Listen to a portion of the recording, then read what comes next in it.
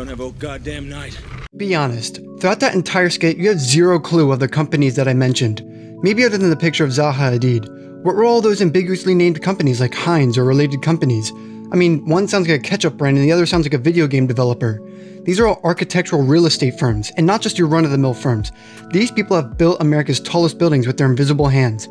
They are the reason why New York City is so expensive to exist in, and why every foreigner thinks LA, Miami, and New York City are the only cities in the United States. Many of their top-tier architecture firms have cemented their place as the skyscraper makers, even internationally, hence the reason why every major city looks the same, except for London. I don't know what they're thinking, maybe a skyline in resemblance of their teeth? Now, of course, you're asking yourself, what is a skyscraper? Well, ask me, I've got Wikipedia right here in front of me. Skyscrapers must be self-supporting, so no radio towers, over 150 meters or 164.042 American meters tall, so no boys under 6 feet, and be at least 50% habitable, aka have at least half a brain. If 50% is a significant amount of space that doesn't need filled, imagine only having to fill 50% of a girl's schedule when you're dating her. I mean, I can't relate, I'm single. Places like the One World Trade Center struggle to fill their office space, and Shanghai Tower has its top half off during the night, which is what I'm going to do if this damned political science degree doesn't work out. It's quite astonishing that many of the skyscrapers you see in those big cities, a lot of the floors just have lights on. There's no one using them, it's just empty space. This is wasteful and environmentally unfriendly. These skyscrapers have not always looked the same, but they have always reflected the style of the time period. Buildings like the Flatiron predate the 1960s, then there was a stark change in architecture to that of the Chase Plaza. Today we have... Oh my god! Oh my god! Today most skyscrapers are made out of concrete and glass, or composite, which is concrete and glass. But why do these architectural firms get hard-ons for buildings that look like this? Other than the wood skyscrapers made by the Vikings in those Scandinavian weirdo countries with a whole lot of socialism, today's buildings don't have great differences in architectural style. One reason, of course, is that large construction projects for expensive skyscrapers need quote-unquote reliable architectural firms for financial investors. Those architectural firms will run few. The other is that concrete and glass are very efficient in terms of constructing. Both materials are extremely cheap to produce compared to wood, which is now more common on Samsung users, or brick, which requires masonry and skilled labor. Concrete is not only strong and durable, it's a good insulator. But for concrete to get hard, you have to find quality gametophilia fetish videos, and in the process, it releases a significant amount of carbon dioxide. Concrete accounts for 8% of the world's total CO2 emissions, according to Chatham House. Glass, on the other hand, is a quite necessary material in building something for living things. If you don't believe sunlight is good for you, then you probably have sunk a few thousand hours into a video game or TLC binging. Now, I'm not going to make jokes about how bad Glass was. We knew it should have just been one movie. We didn't need two. And we aren't going to talk about how Bruce Willis kind of fell off after B.B. King, The Life of Riley with actor Bill Cosby. And we aren't going to talk about how he's just the American version of Jason Statham, who's just made banger after banger of Fast and Furious movies every other year, baby. What were we talking about? Oh yes, Glass. You see, Split made sense other than some of the endings. Glass is not energy efficient because the one thing it is designed for brings in heat, and it is a reflective surface. Here's that same skyline I talked about earlier, started after Boris Johnson's hair. Oi, bruv! Cheeky bloke just prepped a fried egg pointing a ledge. Blimey, mate. Catch a tad son I bequeathed by this dwelling. Was that accurate? So not only is glass inefficient for the people inside it, it can be dangerous for the people out. All of these new skyscrapers tout their energy efficiencies, but don't account for how taxing on the environment it is to build these large structures, and then how expensive it is to maintain cool temperatures for all the snobby people. These buildings' facades are covered in windows and account for 14% of the world's energy consumption just to keep it cool. This is where Trump came around with his windowless buildings. He said, quote, "So they want to take a building, they want to make the windows, from nice windows to little windows. Oh, that's just fine, that was my business. I know all about construction, that's wonderful. Let's take your windows out and make them tiny little windows because you are going to save 2 cents on energy. These people are, this is the most important election in the history of our country." This is an exaggeration, but it's kind of true that we need to tone down on the rectangular glass buildings, or the twisty buildings, and the curvy glass buildings. This is my next grievance. Skyscrapers look visually unappealing. Looking at the Burj Khalifa or Republic Plaza as cool and all the first time, after looking at all the other buildings that look exactly like it, you don't get fazed by it. Architectural cohesivity is important and you end up with a skyline more diverse than the dialects of English emanating from these people's mouths. But taken to the point of some stupid teenage dystopian novel, let's step off the gas. Here's the Hudson Yards. Which one is more architecturally stimulating to you? The Avengers Tower? Its little brother? The smokestacks ones? I mean, with the exception of the Empire State Building, every other building here looks the same. The same with Dubai, Shanghai, they all have monotonous architecture with no complexity. Unlike the homes of unregistered child pedophiles in Europe, or of its achievements of its rulers. This idea of lackluster architecture continues at the ground floor of the buildings. The entrances of the buildings are devoid of anything. It's just nothing but a glass door. A valet boy making minimum wage, or a poor person pissing their kidney stones out, or a Starbucks sign seem to be the only thing fitting outside of these buildings. The entrances are not fancy like the Deco entrance to the Chrysler building, they're sleek, like Matthew McConaughey's gonna make a commercial on these front doors.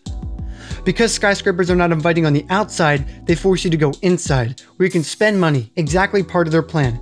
The entrance into 30 Hudson Yards feels like I'm walking in on a sexual assault at Vought Tower, or a mall with Neiman Marcus, Lululemon, and Cartier, because down-to-earth human beings shop at these places. On the other side of this complex, you see this space under the High Line.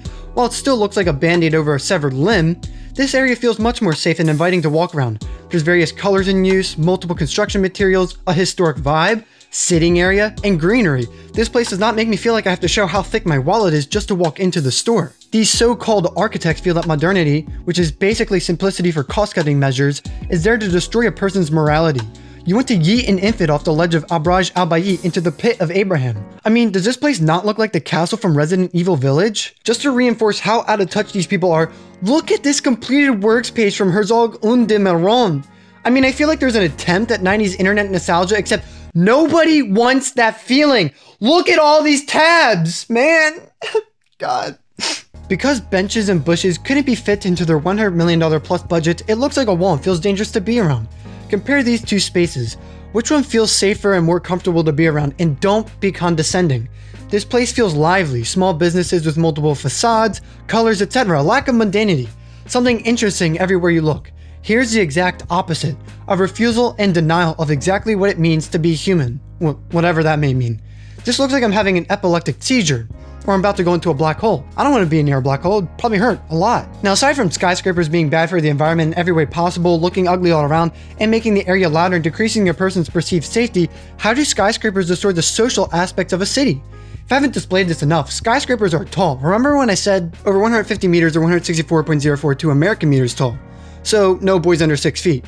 Yeah, that's true. Pretty smart guy, whoever said that. Now, what do all tall things typically have? That's right, shadows, and this has many effects. Here's a truly nostalgic clip from a documentary on what makes a good park. Sun is most important in nippy weather, when the rays make the difference between sitting comfortably or not sitting.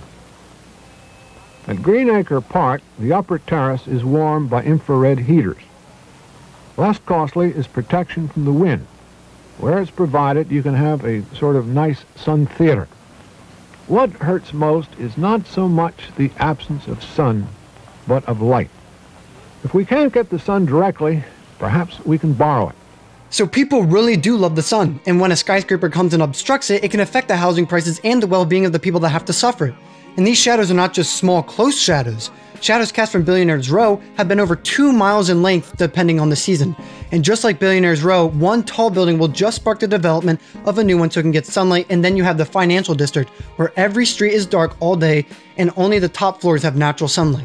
This is the main reason why New York City zoning laws require tall buildings to be recessed from the streets to allow light into these artificial valleys. You can see them work well here. This is literally where the idea for dystopian cities came from, where all the poor people live on the bottom and the rich on top. And if you're wondering why I'm only mentioning New York City in this video and maybe not LA, well, that's because LA can't possibly be a city with over 20 Costco's in its metropolitan area and car parks on every roof. It's not a city, it's Henry Ford's wet dream. On top of casting shadows, large construction projects like that of Billionaire's Row and financial districts around the world tend to draw in heaps of money to the surrounding area. You would think this would be good, some way to revitalize an area crushed by the exclusion of a tall building, when in fact, it's just rich people with better paying jobs pushing the poor out. The terms gentrification, eviction, eminent domain are all part of this idea that poor people are unsavable slum folk and just need to be moved out to make the city nicer. Of course, these architectural real estate firms have not done any shady business in order to squeeze the maximum amount of profits from their investments, like non-unionized construction work from undocumented immigrants or hiding wages to pay less taxes. It's all clean American work here. I already mentioned this before, and if you don't think evicting people from where they live is bad, you're obviously unvaccinated. But even the idea of a residential skyscraper is bad. While many tall, low-income residential buildings aren't skyscrapers in the United States, they're quite well known in Asia. But this idea still applies to the chode-like residential high-rises here in America. Squishing as many people into a small possible area has many negative aspects. One of them being that as a tenant in a residential building, you typically pay rent, which also takes away from your ability to purchase a home. Why does this matter? All those new residential skyscrapers have flats that you can own. This makes that property cemented into the ground, literally. Because you pay money to a landlord, not only will rich people push up the rents for your greedy landlord, the landlord might even cave on a deal for a few $1,000,000 on a property for a new development, and now you're out of a house because you have no say in where you live, because you don't own where you live. Like mentioned before, that new skyscraper also made your living situation a lot darker and more undesirable, which might convince your landlord to sell faster. Just a reminder, your landlord isn't your friend, he is your employer, and he will evict you if he can make more money off of someone else. I mean, look at their reaction to the moratorium over the pandemic. Office and commercial skyscrapers can also destroy local areas. Here's a difference in population over the course of a day and a week for the borough of Manhattan. What does this tell us about how skyscrapers destroy local communities, though?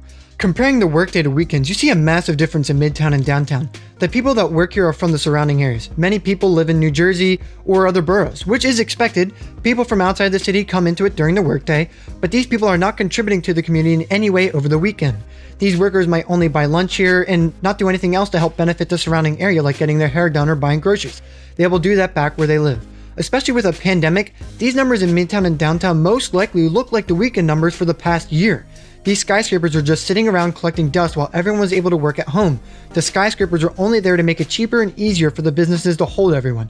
A place like Greenwich or West Village, you can see barely has any change in numbers because the people that live there, work there, and spend there. This is a good community and by chance have almost no skyscrapers in the area. To make sense of what I'm going to talk about later, I'm going to summarize the points made by Jan Gehl in his presentations and TED Talks. Gehl says two very important things that I want to state here.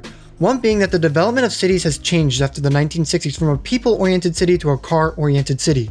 This is through designing streets and storefronts around a different speed. What does he mean by this? He means that when you're walking, spaces can be more intimate and contain more information. When you're in a car, you have a limited field of view and can't take in all the information you'd see when you were walking. This bolsters my argument about skyscrapers having unattractive bases.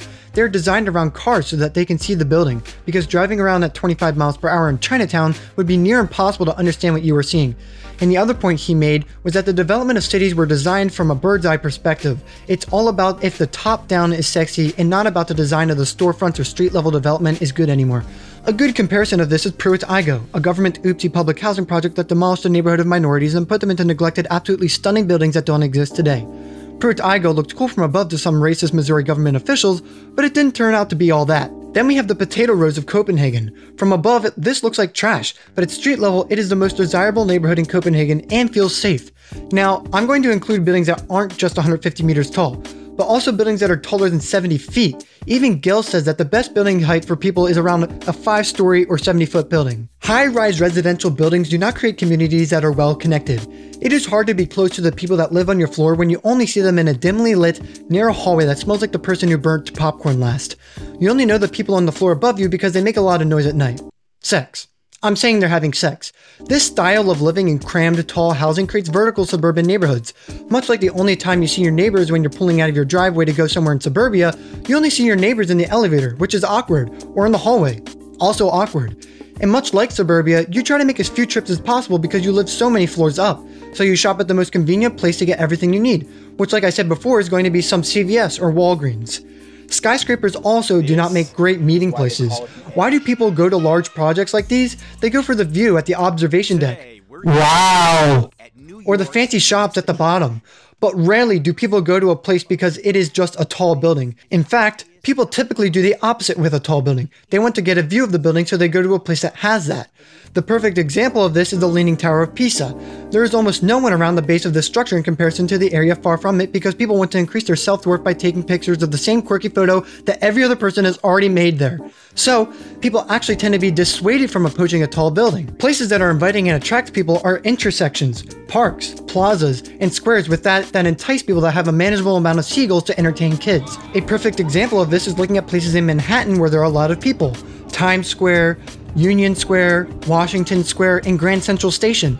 The squares predominantly became popular because they were intersections of busy streets, a perfect place for meeting people, and Grand Central Station is popular because it is a transit hub. Only did skyscrapers be built around these areas after their popularity. Wow. So let's summarize exactly everything I went over so you can get a clean takeaway as to why I hate skyscrapers and you should too. Skyscrapers are not very common and are all located in some metropolitan area. I mean, if your parents talk about how it used to be, then there isn't going to be a skyscraper where you live. So to clear that, I talk about any building over even 45 meters or 150 feet, as these buildings pose many problems to the city. One being that modern architecture is inefficient and consumes a lot of energy due to their glass exteriors. Modern skyscrapers are undeniably unappealing to the human eye, and that's if we are far away. People up close would have to pretty much look into the sun to be able to see the building alone. Skyscrapers also pose threats to the local community. People don't want to have to walk through a loud echo chamber of boring and perceivably unsafe buildings that look unappealing at their base to get to some local business because these tall buildings don't have any local businesses on the ground floor. It is going to be your Asian fusion bistro for white people with small dogs to go to. They also create large shadows which can obstruct natural sunlight into someone's living or working space. This will undeniably affect property value too. And finally, skyscrapers do not promote a healthy and fun community. There aren't kids playing at the bottom of a skyscraper. There isn't any place to meet people out front, nor places to meet people within the building. They're all built to compress as many people into a small profitable property. We should build our cities not to make it easier for people to go to work, but for work to be closer to where people live in environments that feel safe. Skyscrapers are bad.